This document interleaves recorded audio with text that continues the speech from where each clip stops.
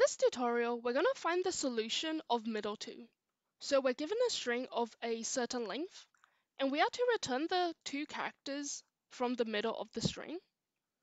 So we're going to start off by finding the length of the given string. So we've got int and then length.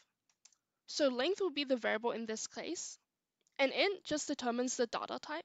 So the variable can be called any name as long as it's easier to understand and remember.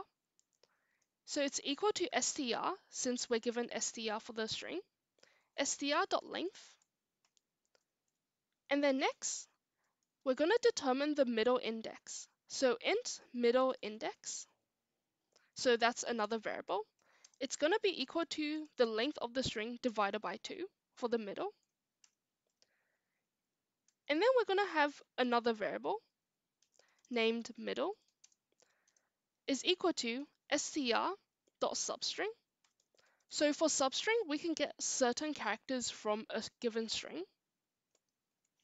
In here, we're going to have the middle index, which was the middle of the string.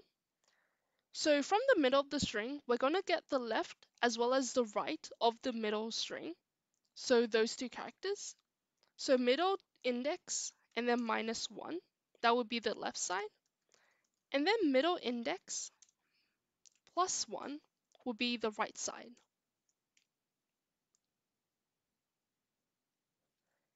And then next, we're going to return middle. And that would be the solution.